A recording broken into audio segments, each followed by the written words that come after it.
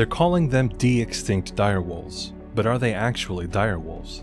The genetic engineering company Colossal Biosciences recently unveiled 3 puppies, Romulus, Remus, and Khaleesi, but experts are calling the bluff, saying they're just genetically modified gray wolves, not the true Ice Age predators we call direwolves. You see, direwolves weren't just big wolves. They split from the wolf family over 5 million years ago.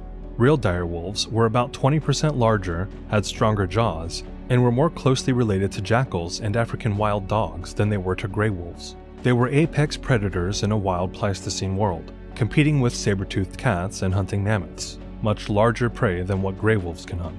Without the real direwolf behavior, instincts, or pack life, these puppies are more science experiments than actual resurrections of an extinct species. In May 2025, even Colossal's chief scientist, Beth Shapiro, stated, "It's not possible to bring something back that is identical to a species that used to be alive. Our animals are gray wolves with 20 edits that are cloned." So what do you think about these dire wolves?